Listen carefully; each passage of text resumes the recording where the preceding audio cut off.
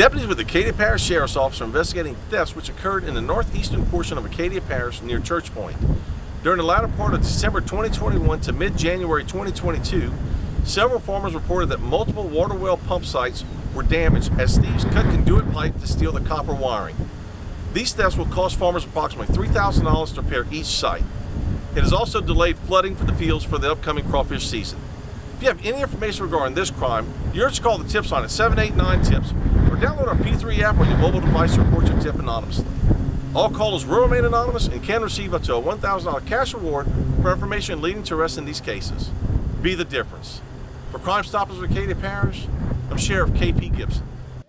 If you have any information on this crime, call Crime Stoppers at 789-TIPS. You could earn up to a $1,000 cash reward.